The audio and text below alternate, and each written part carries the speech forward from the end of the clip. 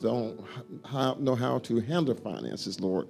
We ask you to show us, give us wisdom, Lord, to do what you have given us, Lord, to do the right thing, Lord. Lord, you took 2 fish and a few loaves, Lord, and you fed 5,000, Lord. So truly, Lord, we know that you can take what you have given us, Lord, and feed us, and it'll be more than enough. Then, Lord, we ask you to pray for those who are sick, Lord, who cannot be here today for whatever reason it may be, Lord. But there are those who are in hospital, Lord, or just on their beds that they want to be here, Lord. They want to stand, they want to serve, but they can't, Lord. So we ask you to send your anointing power to heal their bodies, Lord, from the top of their heads to the bottom of their feet, Lord. Lord, we ask you to go and visit those who are in prison, Lord. Let them know just because they're behind bars does not mean that you're still not able to do all things, Lord. Lord, then we ask you to pray for our young ones, young people, Lord, those who are in school and college. Lord, we know that they're getting ready to have their exams. Sharpen their minds, Lord.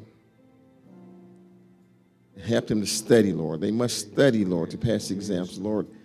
Just give them the understanding that you have to study. But, Lord, we still ask that you anoint their brains, Lord, anoint their minds, Lord. When they take that test, they won't make a B, they'll make an A, Lord. Then, Lord, we pray for our seniors, Lord. Pray for our seniors, Lord, that they're not able to do the things that they used to do, Lord. Some may be just lonely. We pray for lonesome, Lord. Whatever the situation may be, Father, we give it all to you because we know you have all power. There is nothing that you cannot accomplish and nothing that you cannot do. So we go to the source, Jesus Christ. Then, Father, we just want to say again, thank you, thank you, thank you for going to that cross and dying for each one of us, Lord. Yes, yes. Because of what you did on the cross, your blood that was shed for each and every one of us, Lord, that one day we will be with you in glory. Again, we thank you and we praise you. In Jesus' name we pray. Amen. I feel like going on.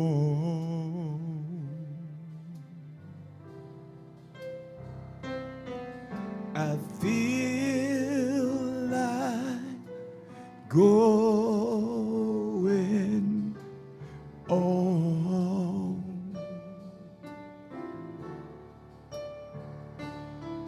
Though trials may come on every hand, but I feel like going on. Everybody help me sing. I feel like going on.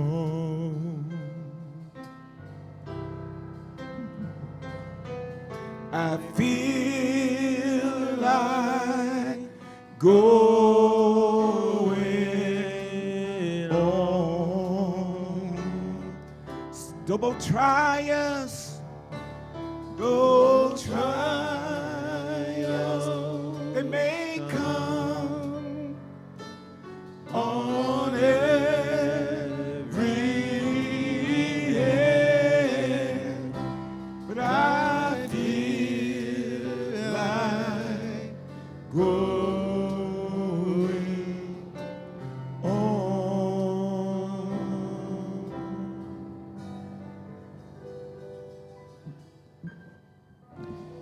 Amen.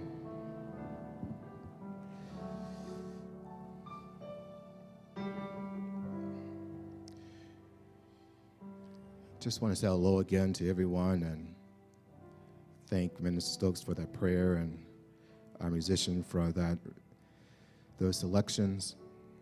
And we apologize for those who are streaming with us for technical difficulties. We're trying to resolve them. but we're going to move on. Before I go forward and read the scripture, my heart and prayers go out to the families up in Buffalo, New York, and all in the area who was impacted by the mass shooting yesterday, as well as those who are in other parts of the country who have succumbed to racial violence that seems to be a natural occurrence in this United States of America. I just want to ensure everyone that we still serve a God who is able to do all things but fail. But the reality is that we must be always vigilant on our guards. I said time and time again that we cannot procrastinate. We cannot let down our guards. We cannot move from where we are to where we want to be without God on our side. And for our young people, do not get it twisted.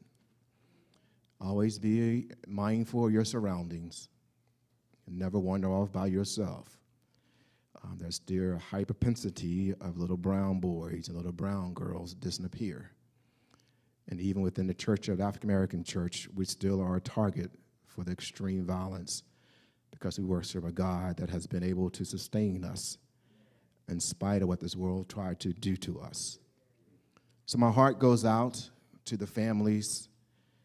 I pray for even the one who committed the violent act, and that God would rest his soul and would change his mind and let him realize that there is a better way. I pray for the first responders as well as lift up those who have to deal with this ongoing crisis. And I pray for you, my brothers and sisters in Christ, that you do not get complacent. Just because you are here today does not promise you'll be here tomorrow.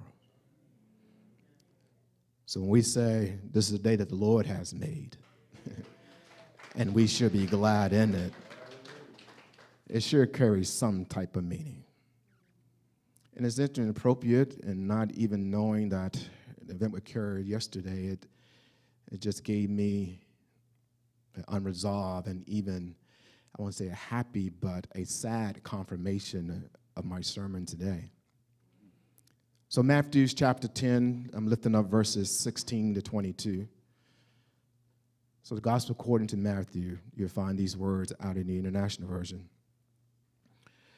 Beginning with verse 16. Behold, I'm sending you out as sheep in the midst of wolves. So be wise as serpents, but innocent as doves. Be aware of men, for they will deceive you over courts and flog you in their synagogue. And you will be dragged before governors and kings for my sake, to bear witness before them and the Gentiles. When they deliver you over, do not be anxious how you would speak or what you are to say. For what you are to say will be given to you in that hour. For it's not you who speaks, but the Spirit of your Father speaking through you. Brothers will deliver brothers over to death. The father, his child, the child will rise against parents and have them put to death. And you will be hated by all for my name's sake. But the one who endures to the end will be saved. So after selection from my musician, I want to talk to you this morning from the subject, endure. Endure.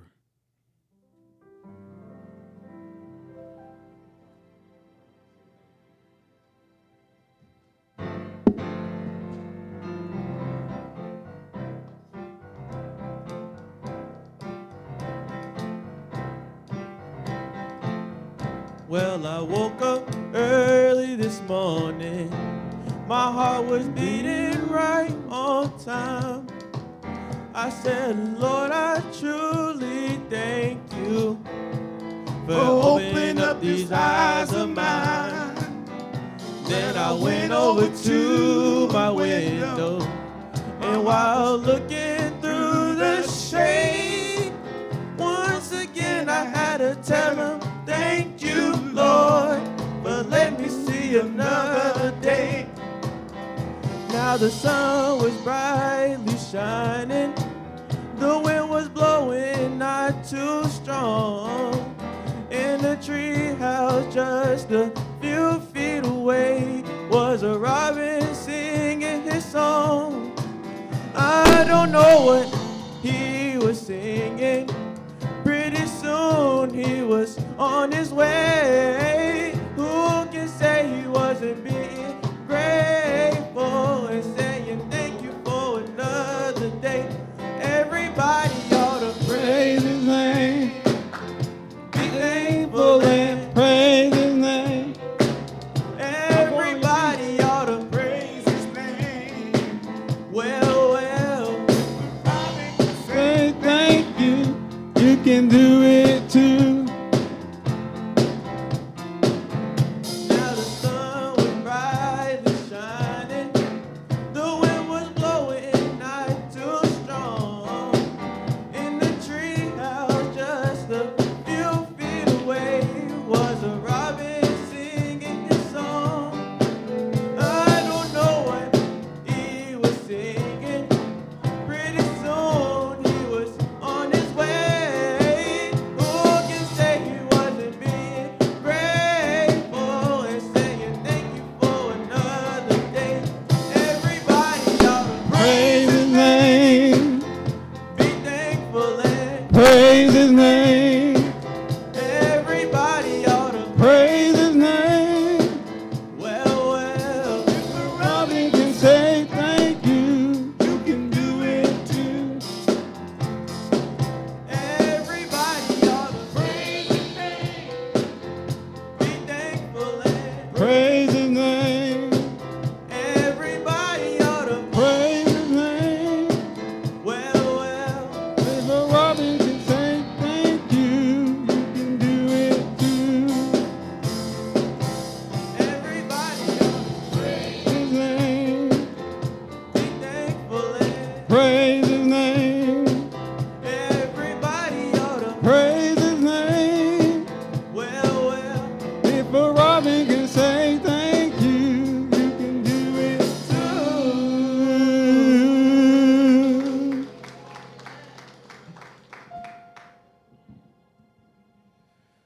Father, consummate me now to this appointed time. Use, Lord, for thy glory.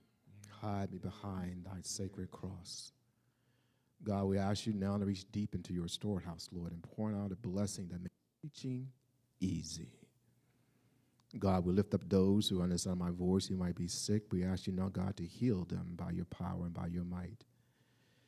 God, we ask you now to lead and guide me so that I may speak to your people.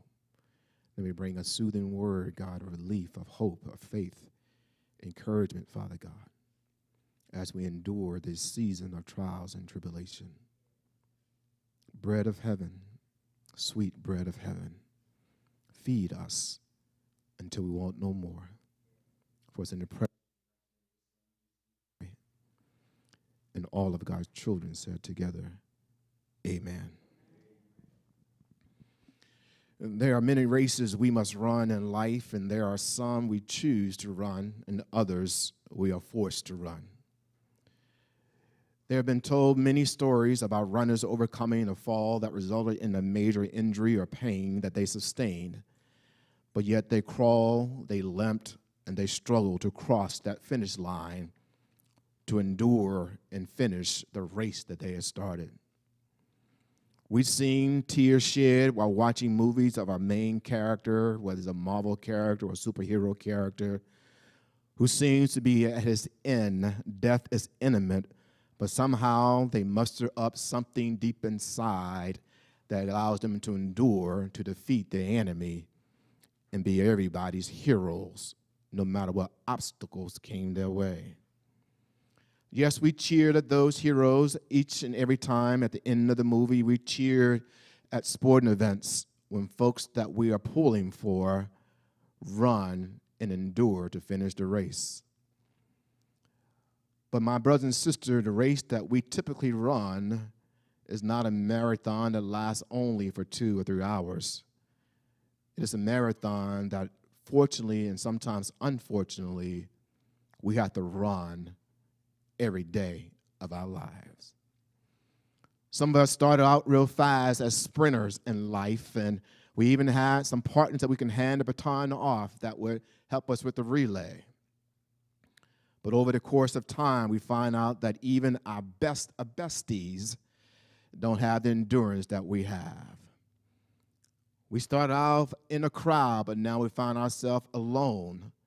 The crowd has left us, particularly when the cheering stops, when there's no more medals or ribbons to be given at the end of the race. You'll notice that people will leave you in a heartbeat when there's nothing in it for them when you finish your run. This thing of endurance has been plaguing us since we have been called Christians in our life. It lets us know that no matter what your faith is, no matter what your poise or position is in this world, no matter what you have gained yesterday or gained this morning, doesn't matter your educational attainment, doesn't matter how dark or how gray your hair is, you still have to run the race. Race is part of your DNA. Race is part of your life. Some of us try to sit down and outrunning, but guess what? You're still in the race. You might be chilling on your couch. You might have put your lazy boy in reclining mode. You might have put on your best channel, but life still moves whether you're moving with it or not. You can be sitting down idle, procrastinating, and think you have moved into a season of retirement, but guess what? Your body cells continue to run its course until it doesn't want to run anymore. It continues to deteriorate. Your heart continues to beat. Your lungs continue to run. You can either help it by maintaining it and enduring, or you can sit on the sideline and watch life pass you by. It reminds me of that old story we tell our kids, right, about the tortoise and the hare, right? The tortoise, he all fast, all of a sudden he gets too tired and take a nap. But the tortoise keep on pushing and keep on pushing and keep on pushing and finish the course. Endurance to the end requires faithfulness to the end. It is as Paul case, he told Timothy, I have fought a good fight. I finished my course and I kept the faith. Obviously, that is not an easy task, is it not? It's not easy to keep it running when things come up against you. It's not easy to put one foot in front of the other. It's not easy to wake up every day knowing that the winds of life is blowing against you. It's not easy to wake up and try to be the best you can and do the best what you got and dot every I and cross every T when everybody is hanging on your shoulder, bring you down and trying to fatigue you out. It's not easy to endure. I heard folks say, I can do all things through Christ who strengthened me, but sometimes I get tired. I get tired of trying to smile all the time. I get tired of trying to endure the pain and suffering and affliction of the world. I get tired of trying to always be churchy. But we have to continue to hold on, not to my strength, but the strength that God gives me, the strength that comes when I'm completely weak and tired and frustrated. I don't want to move, but that's when God shows up, and I give him glory and praise, because if he did not show up during those times, I might have been the one who might have went suicidal. I might have been the one who might have cut somebody out. I might have been the one who might have lost my mind. But thanks be to God that he allows me, as Paul reminded Timothy, that he continues to have to fight and finish his course because of this faith. This is not an easy task, and it is intended to be difficult, challenging, and ultimately refining us as we prepare to return to life with our Father in heaven to receive their eternal blessing. And I know we didn't want to hear that this morning. It said that it is supposed to be. It was easy, then everybody be able to do it. I like when folks say they can get out in any time, and when they was athletes or they ran a track in high school or they played ball in college, We have the mindset to think that no matter how old we get, Brother Grady, we can wake up that morning and go and run that race and pick up that ball, but the devil is a liar. Your body will let you know real quick. You get in that start block and say, ready, set, and everybody else is gone. You're still trying to get up because your back can start cramping. Sometimes the mind might be willing, but the body ain't going to let you do it. It's not going to let you do it because it's designed to deteriorate, because this vessel that we're in will decay. From dust we came, and from dust we will go back. But I like this thing that Paul lets us, and even the Hebrew writer reminds us and encourages us this way. He says, therefore, since we all are surrounded by a great cloud of witnesses, let us lay aside every weight and sin which clings so closely to us, and let us run with endurance the race that is set before us. Looking to Jesus, the finder and perfecter of our faith, who for the joy that was set before him endured the cross, despite the shame, in sitting at the right hand of God. The main thrust and truth of our message today is that we would stand strong and must stand strong. We face persecution when we stand with Jesus on our side. And I know you want a sugarcoat message that says that there's no persecution today, and there's no trials and tribulation today. There's no racism. We're in a post-racial world. We can go to church and not worry about somebody walking in with a gun doing Bible study. We can walk down the street and not get pulled over because you're brown. You want me to say that, but I can't do that and lie in church. We must realize that the devil has a plan. He has a method, and his primary purpose is to make you tired and fatigued so you'll stop running. I was reminded when I ran track in high school, and folks used to tease us because we ran on dirt. We ran on grass. We was a poor school. We couldn't afford to have that paved track field. We couldn't afford to have somebody come in and cut lines in the grass. We used to have to go out there with the chalk, and some of us had to go get white paint to paint our fields. But we came to the big town of Raleigh. We had somebody sponsor us to give us some shorts. I didn't know what athletic shorts was. I just ran in cut-off jeans. But because we ran on rocks and grass, when our little feet hit those little smooth pavements, it's like we had feathers on our ankles. And reminded me that it doesn't matter where you come from. It's matter what's inside you. If you believe that you can finish, then you will finish. But the point I wanted to raise is that when we got there were so many people who were just teasing us and just ridiculing us because of how we was dressed. We didn't have on logos with our school name on it. We didn't have, I don't even know what they call them back then, track shoes with little spikes in it. We just had tennis shoes. We could have listened to all the chatter in the stands. But our coach told us one thing. If they ain't running beside you, then don't pay no attention to them. I just want to bring you close for a moment.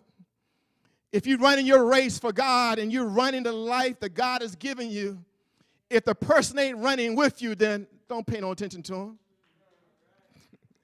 Oh, some of y'all might be sitting beside them, and I understand they might be in your house, but I'm here to tell you that if God has put you to the task, then God has given you everything you need to complete the task. Your haters are posed to try to convince you that you don't have the talent to finish. You don't have the skills to finish. Matter of fact, you don't have the time to finish.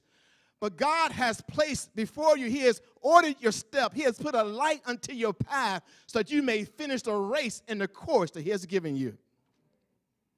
And how do I know? Because He lets us know that Jesus is concerned with our endurance, and He knows that we are going through times of hardship and times of trials. And that's why He sees all and He knows all. He knows that we're going to be lost sometimes. He knows that we're going to be persecuted sometimes. He knows when our storms come before they come. He knows when we're going to fall so he can pick us up. You don't have to worry about what God is going to do. You just do what God told you to do, and God will take care of the rest. It's hard in continuing this reality that we face to be a disciple and avoid to be persecuted by this world. My brothers and sisters, you and I must learn, as Matthew has recorded the resounding words of our Lord and Savior Jesus Christ. He shapes it and he weaves it as if it was a proverb that we should fear and whom we should not fear. He lets us know that we should have a reverence of fear for him and submit ourselves to him in all our ways and all our understanding. But we should not fear anything against the world or what the world might want us to fear from it. For God has said he is our protection. He is our hedge of protection. He is our battle axe. He is our bow and arrow. He has made a way that no one can touch us without his permission. Now, if you've been touched, then just realize that God allows somebody in your inner circle, or maybe you open up the door. The Lord explains to us that we have learned that we should have appropriate fear, but this fear in him will allow him to strengthen us when we're weak. So many Christians' life have been marked by endurance. We know that we are supposed to be running against this thing for life and for our faith, but we spend so much time running against each other. We're so much in tune to competing with other people's races and not running the race that we have been charged to run. It's interesting to me how we can know more about what somebody else is doing, what's going on in somebody else's house. But somebody asks you about your own house and your own life, I don't know. We know what happens in everybody else's stuff, and our stuff is just tore up. Why? We're too busy watching other people run. You can't watch somebody run and run straight. So if you never ran track, you don't understand that. So if you're running and you're looking at somebody else, you can't be looking at where you're going. The only time you look at what you're going is when a person is in front of you. And that means that you've been left behind. All right, I'm going to leave that alone because y'all like, okay, Pastor, you're going too deep for me now. Running a race looks the same as serving Christ. You can't serve Christ in transactional terms. You can't run a race transactional. Because if you move one thing, you got to move another thing. You can't run just by moving one leg. You got to move the other leg. Unless you have lost one leg and you're an amputee and you have learned how to hop. But you only can go so fast. Even if you only have one leg, you still must use your arms to propel you and give you balance. And if you got a big head like me, you got to learn how to balance that head. If I lean it too far front, you're going to fall over. If I lean it too far to the back, you're going to stumble. You got to run with balance if you run a race. The same thing with your faith. You just can't run on a one-legged Bible study. You can't just run using your arms because you heard one good solo or one good sermon. And you can't run with your big head. Y'all catch that when you get home. If you want to have endurance, you must learn to evade the tendency to listen to distractions. If you want to have endurance, you can't listen to what I call gym rats. Anybody been to the gym lately or ever been to the gym, and you know that you got folks in there who are always in the gym? They're always going to put the heaviest weight on the bar. They're always going to take the best equipment, and they always got the biggest bottle of water and towels. But they don't look like they ever been in the gym. They don't. They have no muscles. Don't have any tone. Don't even know how to do a curl. But the moment you go and get on some piece of equipment and try to lift up something, it's the moment they're going to give you advice of how to use that piece of equipment. Y'all know what I'm talking about? The same thing happens with you as a disciple of God. You've been running your race, and you're running the race that God has given you. And somebody who's not even at your caliber, at your level, want to pull you to the side and give you techniques while sitting down on how to run a race. You must learn to evade your obstacles, all right? The second thing I want to share with you is that when you're going for endurance, you must remember that it requires the Savior's redemption power. One thing that we fail to do each and every time is that you try to run without any power. How many of y'all got up this morning and didn't eat breakfast? Feel a little sleepy right now, don't you? Or how many overate this morning? Feel a little sleepy, don't you? It's a balance of spiritual power that allow you to perform the race that you're in. If you don't get enough substance, you might eat what we call like carbs, sugar, and you'll shoot right on out there. But then all of a sudden, what happens? A lot of us come to Sunday service to get sugar. We get filled up on the emotionalism of the word. Run out Sunday, and Monday morning, we just spiritually what? Dead. But the redemption power of the Holy Spirit will allow us to hold on to the substance that we can endure until the end. And that requires you having the Holy Spirit in you. Paul lets us know you can have a lot of other stuff in you, but it's not going to take it to the end.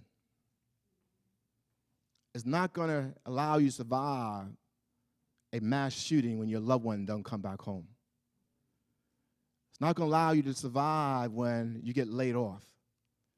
It's not going to allow you to survive when sickness shows up in your house, death shows up in your house. The only thing will allow you to endure those types of obstacles is the power of God. Now, here's our responsibility, and I'm going to get out your way,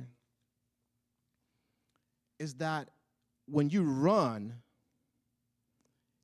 it says not to run against your fellow Christian brothers and sisters, but it says to run with. We all have seen maybe news clippings or video clippings of, I think this marathon runner, can't believe what Olympics it was leading the pack, came around, had a bad fall, couldn't get up. One of the person was behind, ended up stopping, running back, and helping them finish the finish line. We've seen it many times again. The Lord was intentional when he says where 2 or 3 are gathered, I'll be in the midst. We sometimes conclude that to only mean in prayer, but it also means in running the race. Because we are all part, of one what? Body. So if we are all running together towards the kingdom, when one falls, we should do what? Help them finish the race. But if you're not competing against them, then you should have compassion to help them finish. Now, let me clarify.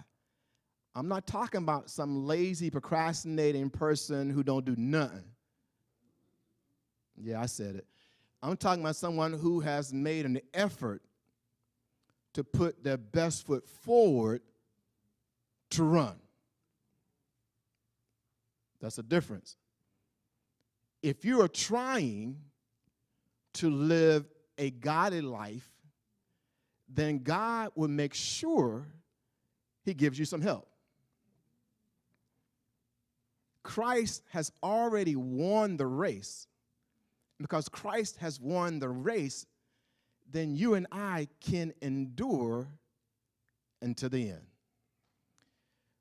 This text lets us know that this race is not going to be easy, because endurance requires constant training. I don't like training all the time. I don't like it at work. I ain't like it when I play sports. I don't like to have to be training over and over and over again until I need it. And once I need it, I'm thankful for the training that I had. And the same thing goes with you and I in our faith. You must study to show yourself approved, so that you can rightfully divide the word of God and the truth, and so that you may be able to endure. Because let's be honest, right now, because our father or our mother have turned against us, some of us have quit the race. Because our children have turned against us, some of us have dropped out of the race. Because God has appeared to allow storms in your life, sickness in your life, some of us have quit the race. And even this morning, some of us decided that life is too hard to go on. I just am tired and sick and tired of being sick and tired. You look back over your life and ask this question that most of us have been thinking: Lord, why so much pain? Why so many trials, and why so much death? I'm trying to do the best I can with what I got to endure. You know what God's answer is? Anybody want to know? Keep running. Keep running. I know you want to hear that. I know you're tired, but keep running. I know you want to quit, but keep running. I know you want to punch everybody out on your job. Keep going to work. Keep getting that money until God open up another door. I know that your family has got on your last nerve. Keep loving them in the name of Jesus and keep running. I know that it seems like the world has lost its mind, but keep running. You can endure. Why? Because the God we serve loved us so much that he sent his only begotten Son. So whosoever believed in him would not perish but have what? Everlasting life. What if Jesus did not endure the 24 hours of beating that he took? What did he not endure the climb up the rocky hill to Calvary's hilltop? What if he did not endure being stretched wide and lifted high and bled on Calvary for you and I? What if he did not endure the night laying in a borrowed tomb? What if he did not endure the grave or death? But thanks be to God that he did endure, because God raised him up from the dead. And because he got up, guess what? You and I can get up out of our bed each and every day with our head held high and our shoulders well back, and we can face what life may bring. We can face what tomorrow may bring. If God be for us, then he's more than the world against us. You got to endure. And guess what? You don't have to do anything but trust God. Don't trust your body, because your body will fail you. Trust God. The Bible says, if this body fades away, still you have a place in eternity with God. Will it be easy? No. Can you make it? Yes.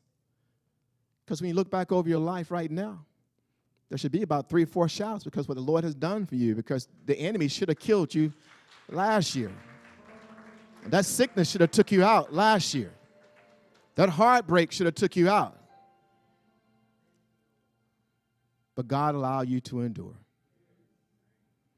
Father, we thank you, we glorify you, we praise your holy name. Father, in this season in which the trials of life are hard, there is trouble on our left and on our right, and we are witnessing some of the things that we have not seen, God, in 50 years or even in our own lifetime. But Lord, we're not immune from anything, but we know that we are covered and protected by you. It was you, Father God, that allowed death to skip us this week. It was you, Lord, who breathed into us these bodies, God, fresh life and fresh mercy. It was you, God, that redirected a bullet that was meant for me, God. It was you, Lord, that allowed me to run the red light without running into another car. It was you, Father God, that allowed me to walk into the job that my resume didn't qualify me for. It was you, Father God, that allowed my child or my wayward son, my wayward daughter, Lord, to be able to kick the habit of cocaine or be able to walk away from the addiction, God. It was you, Father. In spite of our disobedience, in spite of our own recklessness, God, that it was you, Father, that allowed us to be able to endure, that we may walk into the sanctuary, God, or participate live stream, God, and say, if it had not been for you, Lord, if it had not been for your saving grace, God, had not been for your power, God, that allowed me to keep my sanity, God, when life threw its best punch, Lord. It was you, God, that allowed me to endure the treatments, God, for the cancer, God, to endure the chemo, God, the dialysis, God. It was you, Father God, that allowed me to endure the loss of my boo, God. It was you, God, that allowed me to be able to go on in life, God, and keep their memory close to my heart, God, so that I may continue to live, God. It was you, Father God, that allow all of us, God, to see a day that we have never seen before, Lord. And it's going to be you, God, that's going to keep us from and present us, God, faultless before the Father, God.